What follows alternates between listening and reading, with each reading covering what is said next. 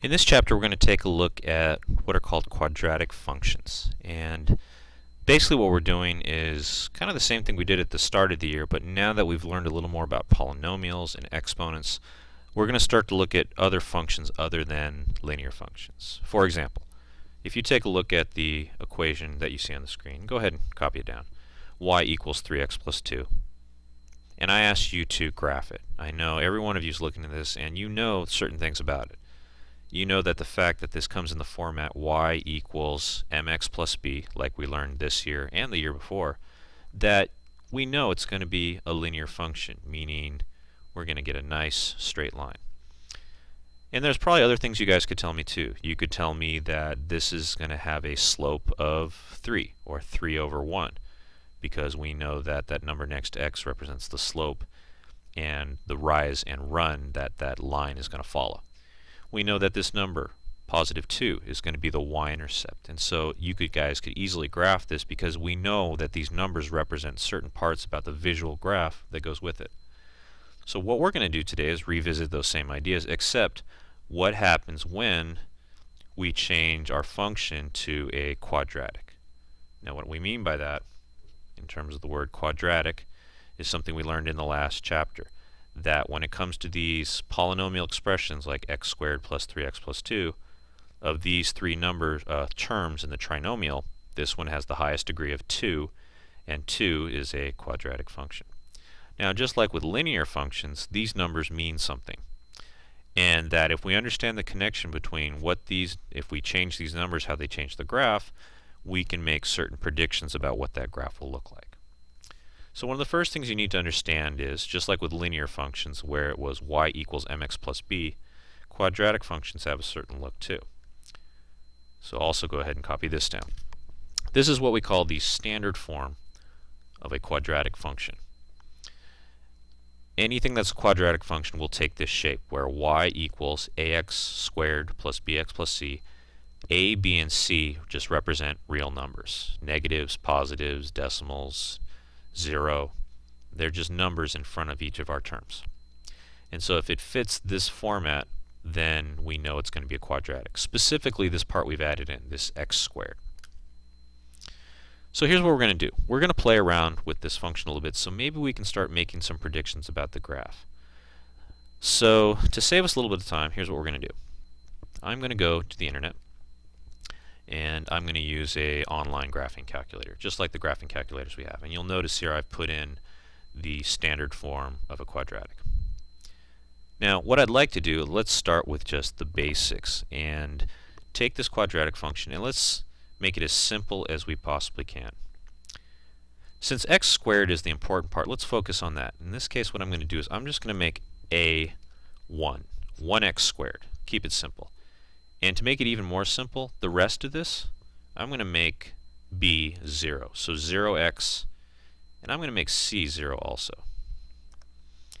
And so in fact, by doing that, no matter what x is, these zeros will just disappear, and I'll just get 1x squared, or even better, x squared.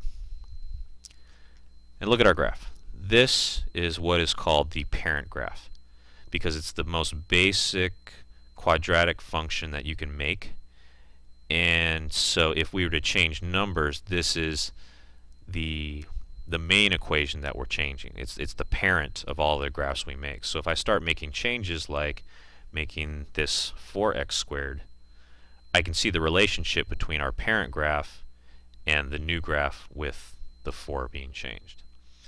Now, one of the first things I would like to take a look at is, what if we make just a simple adjustment of making a positive number versus a negative? For example, let's say we started off with a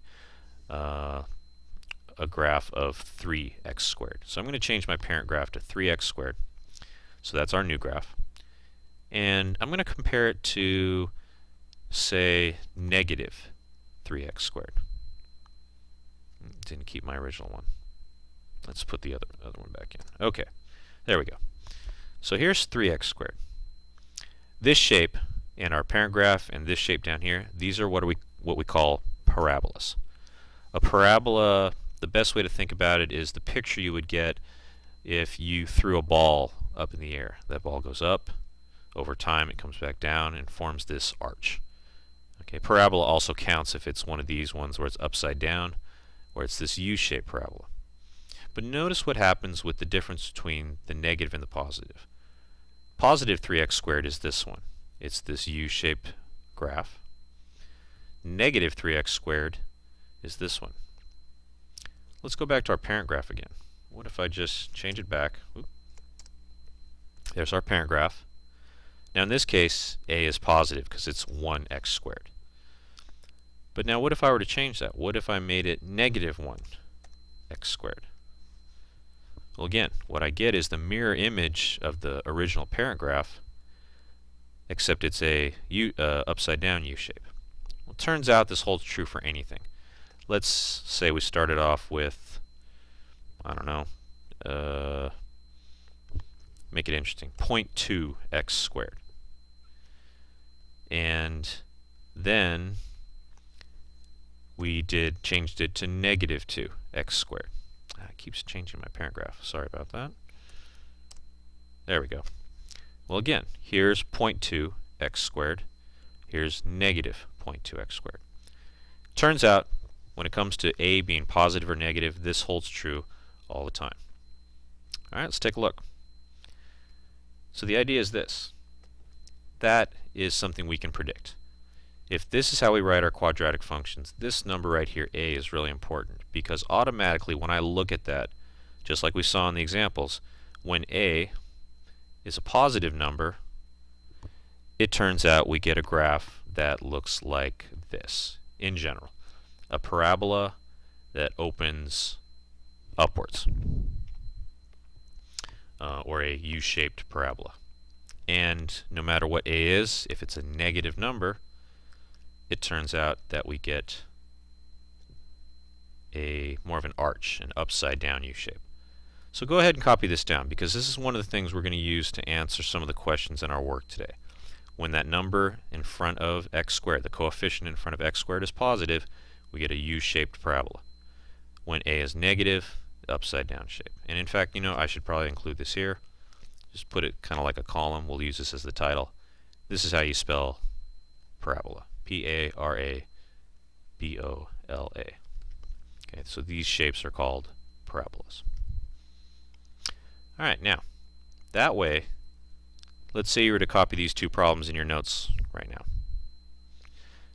While you're copying them, let's say I asked you to graph it. Well, right away, before you even graphed it, you could now tell me, in general, what that graph is going to look like. Now, you know, some of these numbers we're not quite sure what they mean.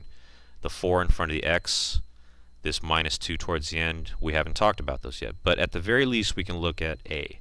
A is always that number in front of x squared, both here and here.